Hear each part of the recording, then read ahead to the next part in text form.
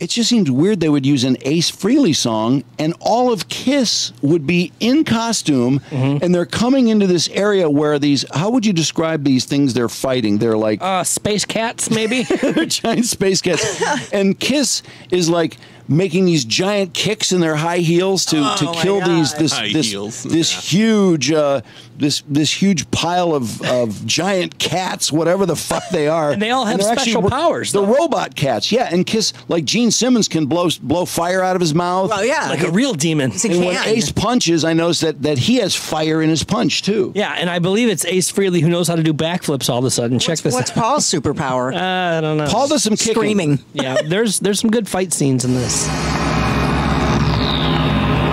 Oh, look, and this is a must-see for any Kiss fan.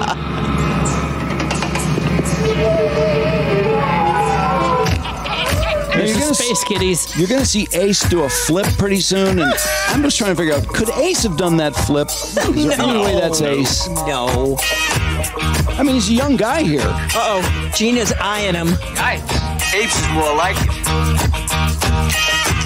Oh, Ace actually had a line. And there's this giant structure around them, surrounding them, and these giant kitties, space kitties, are climbing down the structure. Oh, ludicrous. It looks like they're just standing in the middle. On the Gemini. Here comes Ace. That's Ace right there. Look at that. Oh, that's a cool play. That's not him. No. Here I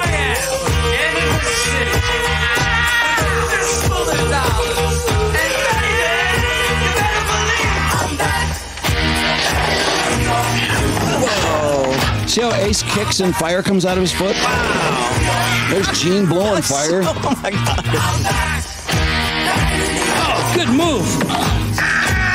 This is like Power Ace. Rangers. Was that Ace kicking there? Yes. I mean, how can you tell with the makeup? It looked like Ace's face. Yeah, I gotta watch this movie. Makeup. Who's that guy? I think that's the Phantom of the Park. Yeah. Evil villain. Played by Anthony Zerbe. He's running the Space Kitties. Is that Gene really holding that guy over his head? Oh, hell yeah. Wow, he's so strong. He's so mad, too. Look at the look on his face. Paul Stanley looks the least threatening. That's Paul right there. God. The Space Kitty's laughing at Paul. What was that? When Paul knocks his head off. Looked like Paul's trying to hit on him. Watch out! Ace has two Space Kitties by the neck. Whoa. What? Did you shoot lasers out of his eyes? Yeah. Was that Paul did that? Yeah, because Ace said, watch out. Wow, that's it. Oh, is that dumb? What a fight scene. It seriously reminded me of the Power Rangers against the Silly Putties. Care to guess its Rotten Tomatoes score? The critics didn't review it. There's only one critic review. I'm going to guess the fans give it a... The Kiss Army. Because they're Kiss in there. I'm going to say they get a 44. 61, baby. Okay. Wow. Kiss meets Phantom of the Park, also known as Attack of the Phantoms in Europe, and Kiss Phantoms in Italy, 78 American television film starring hard rock band Kiss. Yeah, it aired on NBC. The movie's plot revolves around... Did? Yeah. Oh, my God. The movie's plot revolves around Kiss, who use their superpowers to battle an evil inventor and to save a California amusement park from destruction. NBC aired the film at the height of Kiss's popularity due to the film's poor acting and semi-comedic spirit. Most Kiss fans dislike the film, despite the film's poor quality. It has attained cult film status. Most members of Kiss despise the film for making them appear buffoonish, despite Ace Frehley enjoying the production of the film. For years after its airing. It's not annotated at all. It's just thrown into Wikipedia. But we know Ace enjoyed it. For years after its airing, no one who worked for the group was permitted to mention the film in their presence. What? Can we call Gordon about this? Yeah. Yeah, can we call Gordon about that? Call him really quick. Yeah, see if he'll answer. Do you think Gordon's seen it, right? He knows. He has to know about this. Oh, he'll know about it. Do you think he's seen it, though? He has to. Yeah. I don't think so. What's the plot? Gordon? Yo. Hey, Gordon, it's Drew from Drew and Mike. Hey, how you doing? How you doing? You got a minute? We're talking about Kiss meets Phantom of the Park, the movie. Yeah.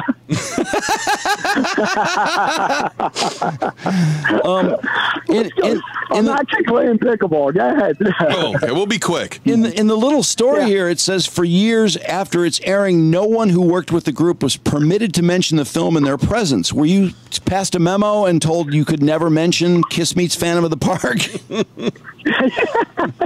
I didn't sign that contract. I mean, was it known though that this was not to be discussed around Kiss? Yeah, it's really weird. I mean, am I live on the air? Yeah. Oh, I'm alive. All right. Yeah, it was weird. I mean, it was a debacle. I mean, Gina Paul knew what kind of work you had to do to film a movie, but the script sucked, obviously, and the whole concept. I mean, it was all good on paper, and then it just was a clusterfuck. And then Ace was pissed. He was drunk the whole time, and he didn't do much. His stand-in was black. You know that. What? It was a black person that was Ace's stand-in. Oh. So watch the movie and really look close at all Ace's like that where he's not speaking. Yeah. It's a black guy. Yeah. Are you telling me His that face painted. Ace didn't like that aspect of it? Yeah, I mean, just Ace wasn't responsible, and he didn't know what it takes to make a movie. He got bored because you're sitting on a set waiting, and when those guys get bored, that's it. They get in trouble. Was Ace supposed to have been excited they used "Back in the New York Groove"? I mean, that's pretty cool. His solo song. Yeah. He did really well with that, but he didn't like that. You know that. Oh, he didn't like that. That was the band Hello. Yeah, it gets the money because they wrote it. Oh, yeah. I see. Yeah, the band, if you look up Back in the New York Groove, and Hello is the name of the band, and play that version of it, and it's not that different from what Ace did with it. No, I mean, I like both versions, actually, but it's funny. I just was weird to see the four guys from Kiss, and it's them. It's not the stand-ins or anything like that, and there's Back in the New York Groove playing, which is Ace's solo song. That just felt kind of strange. Yeah. Well, I mean, Ace had the hit in the solo albums, and that was the downfall because they all went their separate ways, and they were competing with each other when they started doing the solo albums. Mm-hmm. Bill O'Coin kind of screwed up, and he knew he screwed up because he let those guys take a break, do their solo albums, and he thought it was a brilliant idea because now each individual Kiss member is coming out with an album each, which is a lot of sales.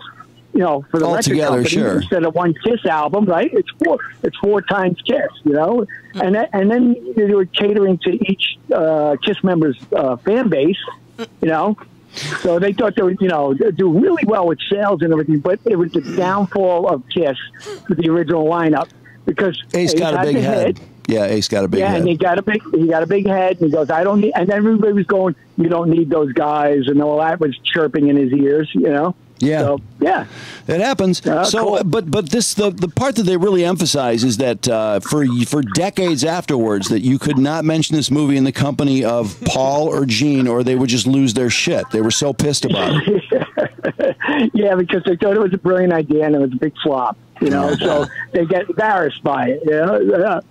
I wonder if, did it play much? Did it air on TV much other than the original airing in '78? Did it continue to air?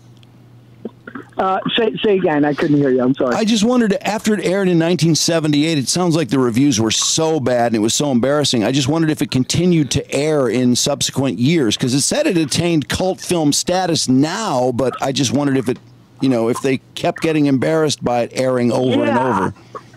I think, did I even watch the movie? I don't think I watched the whole thing. It's like, it didn't air much, no. And then obviously it becomes a cult classic, like, one of those 1950s shitty sci-fi movies. And now they thought it was like, brilliant stuff going on, and it was like garbage. And then it turns into a cult classic. Yeah, I want to see it. I really do. Well, Gordon, get back to your pickleball game. Sorry to interrupt you. No, that's all right. I'm glad I picked up. I love you guys. You guys are great, man. Your video's killing it, man. It's got like 25,000 views on our YouTube page. It's just still going. Yes.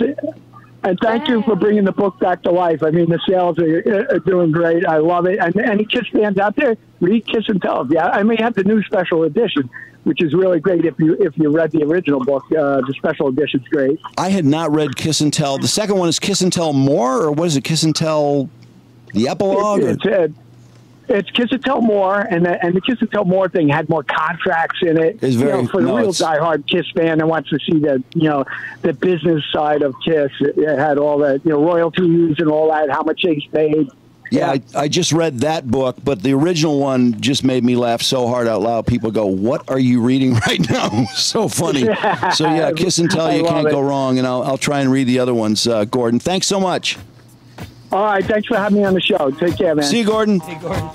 All right, take care, man. Bye. All right, Gordon GG Gebert, author of Kiss and Tell and Kiss and Tell More. Would you like to see a clip of dialogue from the movie? Yeah, I would like to see. I want to see the movie now. All right, hang on. I got a clip up here, and the description was the thespian stylings of Ace Frehley. This is very, very exciting. There they are. I bet this would be fun to watch.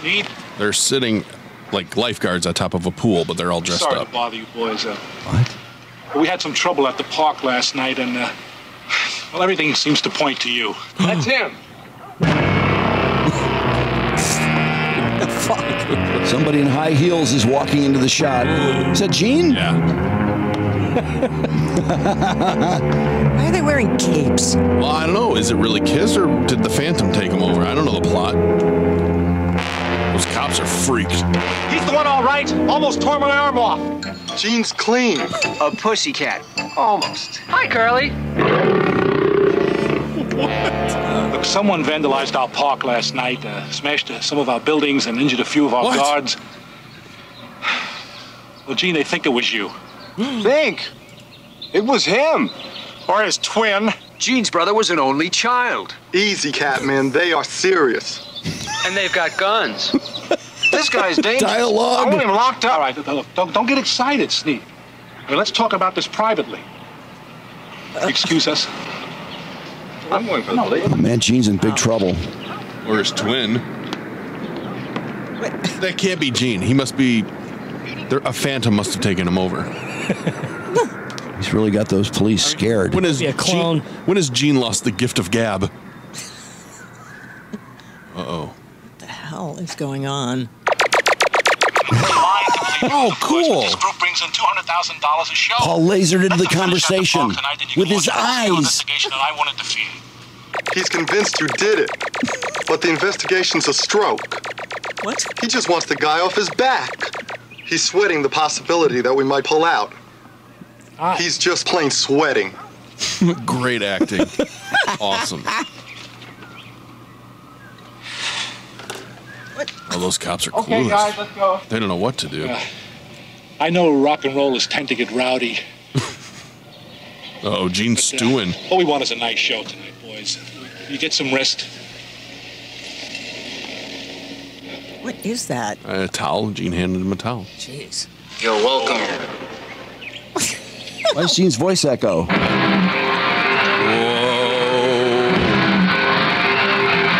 This is a powerful scene. Really showed the band in a good light. There's Possibly the worst movie I've ever seen. Here, this is a 14-second clip. It just says, more Ace and Kiss meets the Phantom. I'm not kidding. I want to see this movie. What his trip is. His trip's a trap. Let's bring it. That's it? That's what a lame... At Magic Mountain, the park's engineer and creator of a series of animatronic attractions is not pleased that his works are being overshadowed by an upcoming concert by Kiss. That's a likely story. Calvin Richards, the park's owner, explains that the concert will generate much-needed revenue to make up for the quality control problems that have plagued the creations. Melissa, a park guest, becomes concerned when her boyfriend, Sam Farrell, a park employee and assistant to the boss, has gone missing. Meanwhile, three punks sabotage one of the rides, and Devereaux is blamed for the incident. That's the park's engineer.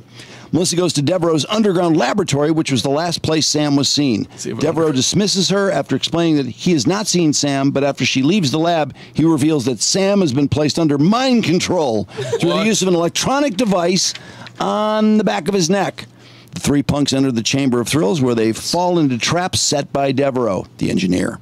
Richards fires Devereaux for his erratic behavior and disregard for the guest's safety. Because of this, Devereaux swears revenge upon Richards, the park, and Kiss, all of whom he blames for his misfortune. Oh, my God. Shortly after Kiss's first concert at the park, Devereaux attempts, spoiler alert, Devereaux attempts to discredit them by unleashing a robotic copy of Gene Simmons to wreak havoc on the park. That's what just happened. Whoa.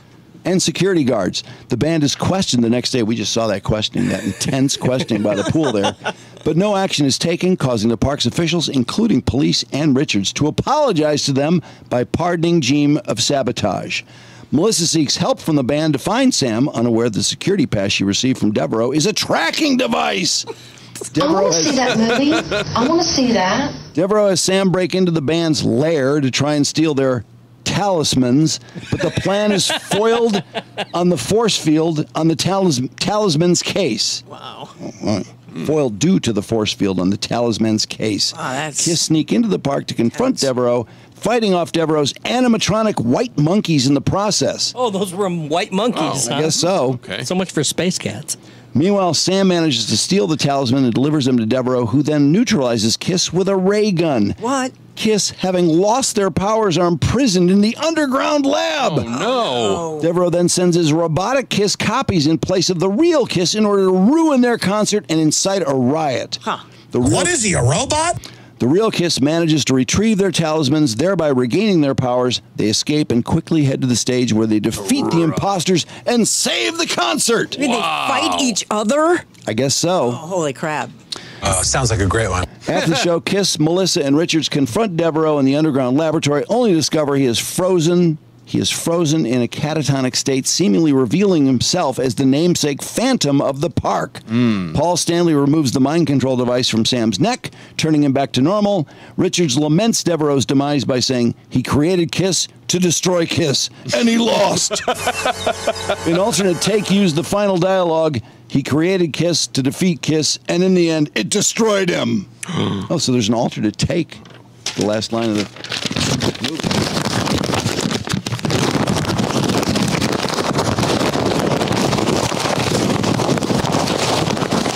Not sure about that plot. Oh, that sounds awesome. But I still want to see it. It does sound like a stupid fun movie to watch. It does. They are horrible actors. Oh my God, were they bad? I think Paul would be a much better actor. Yeah, I mean, that's a what little bit. On stage, they act every night. in costumes, too. Yeah. Wow. Wow. He has that, like, red lipstick thing, and he leans on that crutch so hard. That, like, If it works, man, go with it. He's gay? Yeah, I don't know what's going on. I mean, that whole thing with Ace and Peter, Chris, that Gordon revealed, that was, I did not see that one coming. Not to mention what's in Ace's Right, safety deposit box. Oh, yeah. Yeah. Analingus. Yeah, exactly. Even though everyone knows what it is. So allegedly, all four Kiss members have gotten it on with another member of the band. Yeah, maybe that's the divide. It's a lover's quarrel. And the way Gordon told the Ace story was so damn funny that there's this pile of women with Ace and Peter, and all anybody can see is that Peter has someone under the covers, and he is just in ecstasy. And then when all of a sudden he blows up, and what crawls out from under the covers? Ace! Oh my God! What? So and then Ace and Peter argued in front of their wives about who blew who. Which really let the cat out of the bag. Jeez.